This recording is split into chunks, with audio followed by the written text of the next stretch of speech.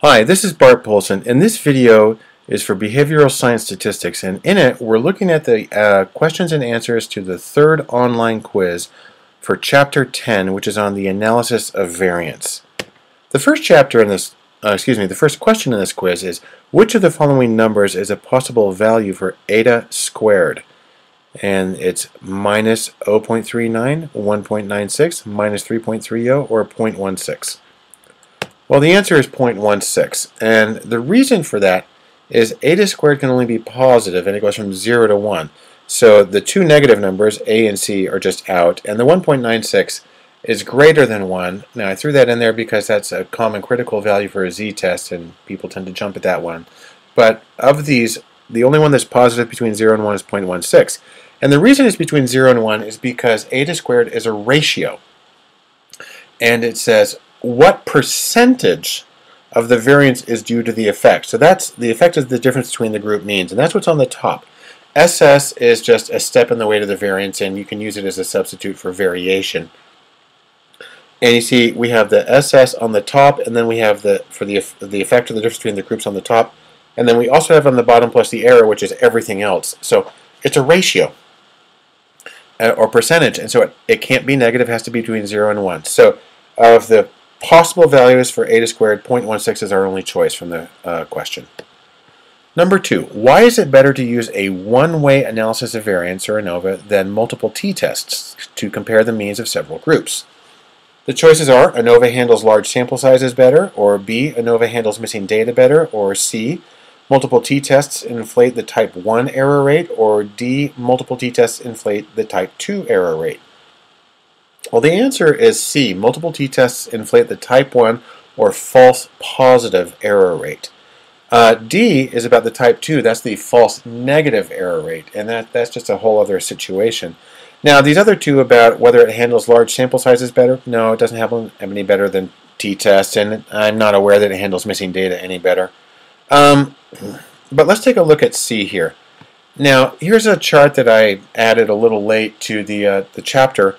And it shows you what's called the family-wise error rate, and that is if you have several groups and you do t-tests to compare every possible group with each other, the alpha rate, or the type 1 error rate or false positive error rate, it accumulates, it goes up.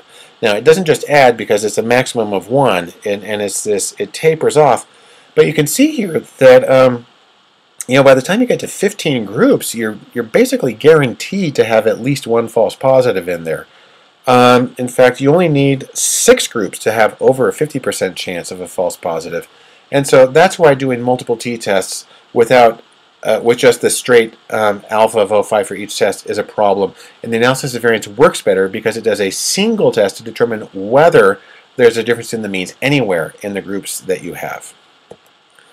All right, if an analysis of variance is conducted and eta squared is 0.10, then A, 10% of the scores on the DV can be predicted correctly, or correctly predicted, or B, 10% of the variance in the DV can be predicted by the IVs, or 10% of the scores have missing values, or D, the null hypothesis should be retained.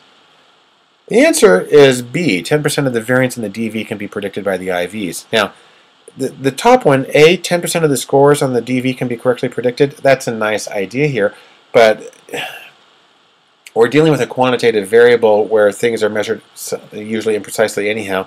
This is not a classification question. We're predicting variance, and so predicting 10% is not the right question. Also, 10% of the scores have missing values. Now that's just a whole other thing. And the null hypothesis should be retained. Now, eta squared is an effect size. It's not the same thing as the inferential test.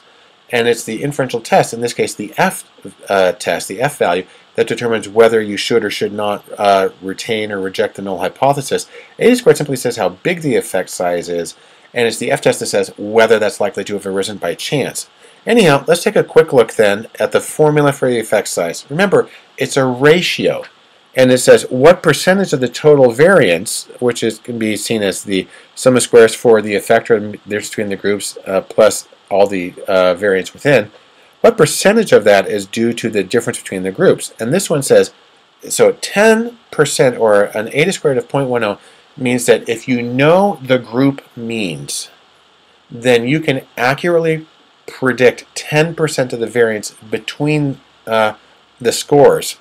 10% is not a lot, but sometimes it's easy to get to, and it can be helpful. Okay, number 4, with small type. Imagine a study that compared men and women, that's the gender factor, who were socially liberal or conservative, the social attitudes factor, on levels of empathy.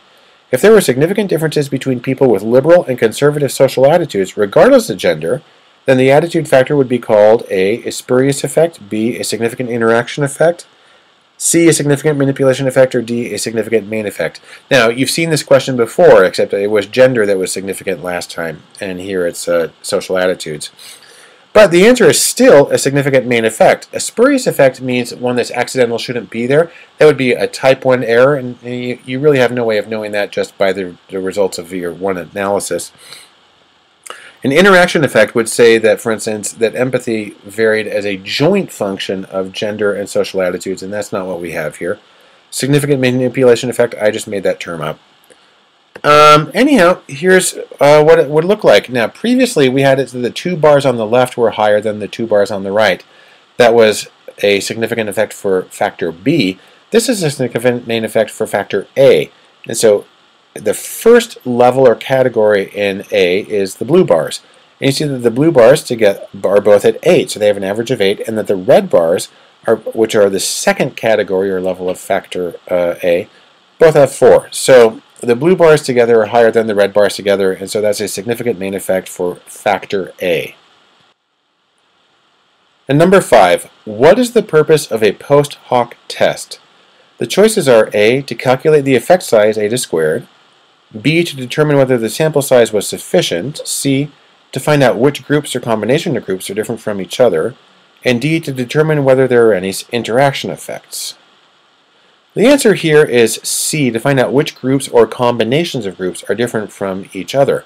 Now, to calculate the effect size eta-squared, that's just a different calculation. Post hoc tests, which means after the fact, which are usually a series of t-tests with adjusted alphas to keep the family-wise error rate consistent, that's an inferential test. So post hoc tests are inferential tests.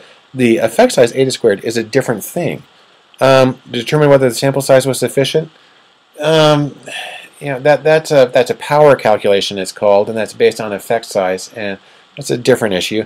Determine whether there are any interaction effects. No, that's what you get by examining for interaction effects in a two-way or higher analysis of variance. But let's take a quick look. Again, we've seen this chart before.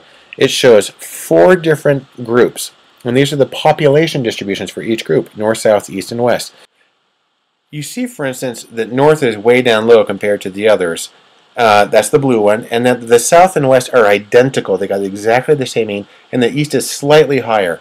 And so you would use the post hoc test to determine that, yes, north is different from everybody else, south and west are not different from each other, and east is higher than all of them. Anyhow, that's the purpose of a post hoc test. Anyhow, and that's it for the 3rd quiz in Chapter 10.